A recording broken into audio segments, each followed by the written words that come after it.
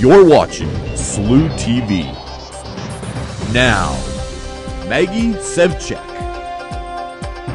Sharee Brown, John Castelli, lead forecaster Ashley Colgin, forecaster Rebecca Callahan, and sports director Stephanie Wilga.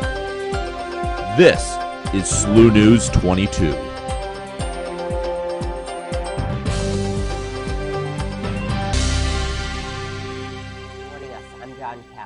I'm Sharee Brown.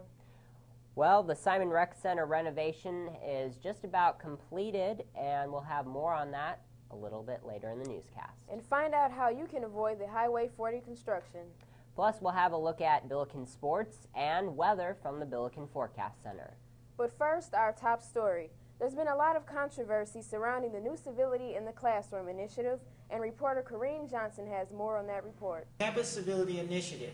It's a phrase that the St. Louis University campus has been talking about for months. What is it, and why are you hearing that phrase a lot on campus? When Dr. Paige Turner presented the Classroom Civility Initiative at the October 31st SGA meeting, the controversy took off.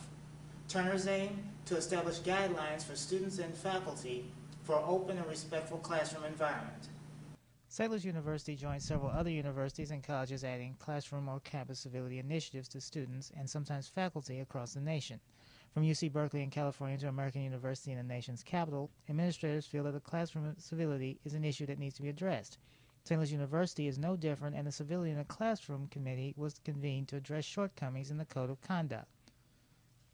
What are those guidelines? According to a report in the University News from November 9th, the guidelines are as follows. Student behavior infractions are in 4 groups classified from A through D in increasing severity. Type A infractions include coming late, sleeping, text messaging, or not attending class. Type B infractions are usually repeated Type A offenses and would not usually involve outside the classroom involvement. Type C infractions create a, quote, guarded environment, usually through the harassment of another student or ridicule in the classroom. Type D infractions are most serious, where threats against another student or faculty occur. These infractions would be referred to the Office of Conduct.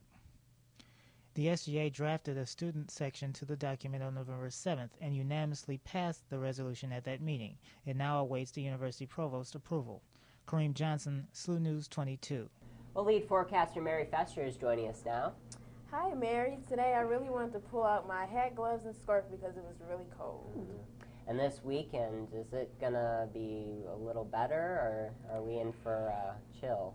Well, we're in for a chill, at least for Saturday. We have a potential for freezing rain, actually, in the morning, so it's going to be a pretty wet and nasty weekend. But Becca Callahan will have more of that in the 5-day forecast, but let's talk about what's going on right now here on campus.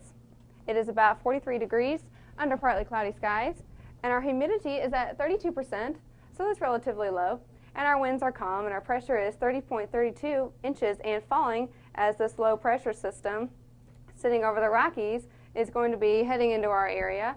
And the bigger picture, though, for the weekend is this low pressure system sitting down here in the Baja Peninsula, wrapping a lot of moisture with it, and that'll be pushing northeastward into our area for the weekend. But for tonight, our low temperatures are going to be pretty chilly as this Arctic air moves down from Canada. As you can see, upper 20s across most of Missouri and high 30s in northern Arkansas. But for tonight, for St. Louis, look for a low of about 31 degrees. It's going to be clear, and winds are going to be out of the south to southeast at about 5 to 10 miles per hour. And for our 3-day forecast, Friday's going to be pretty nice, 51 degrees for our high, so that's not too bad. And then a little cold front pushes through, and that'll drop our temperatures to about 29 degrees for the low. And then Saturday morning is when we have that chance for freezing rain, so watch out for that. But that'll be pretty early in the morning, so I don't think you'll have to worry about that. And then 44 degrees for our high and our low. Temperatures will be holding steady overnight. And then Sunday we'll have a chance for rain all day, and temperatures will hit a high of 56 around midnight, but then that'll be steadily falling throughout the day, and we'll see a low of 30 degrees.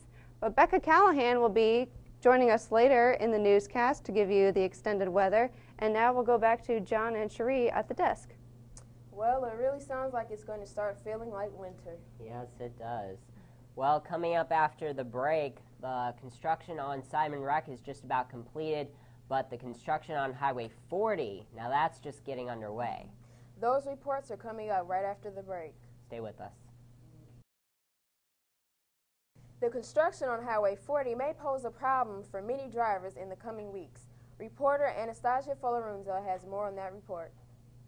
When students return for a new semester on the 18th of January, they will be faced with a major change to the city of St. Louis, the shutdown of Highway 40. All lanes of the highway will shut down from Ballast Road to Interstate 170.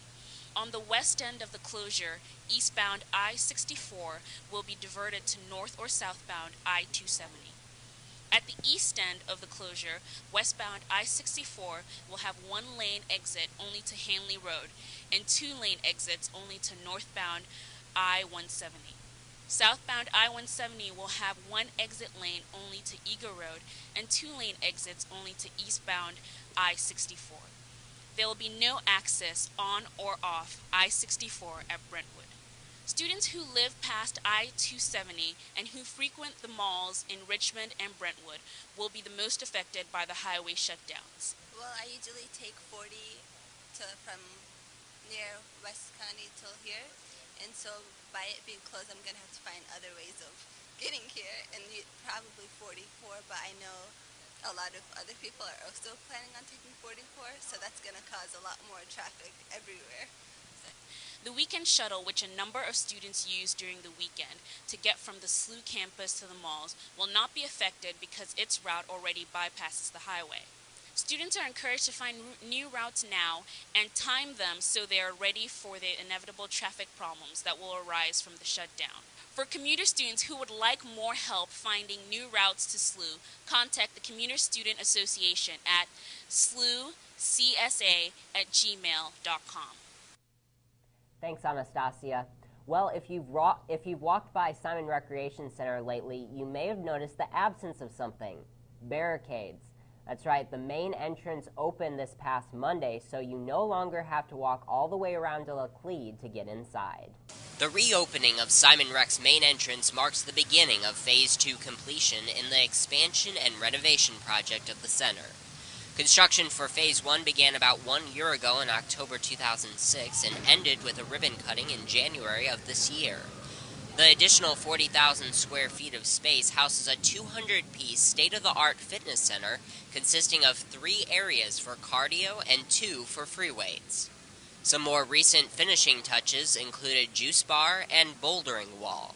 The whole openness, the open feel to it, and I think in terms of level of comfortability, the space that we've added with fitness, added additional locker rooms, everything is much more spread out. So I think we can accommodate more users, and the folks that come in are going to feel comfortable, not like they're working out right up on top of their counterpart or their neighbor. Phase 2 renovation involves more than just a new look to the lobby. The center boasts 5,000 square feet of fitness space with new equipment on the upper level as well.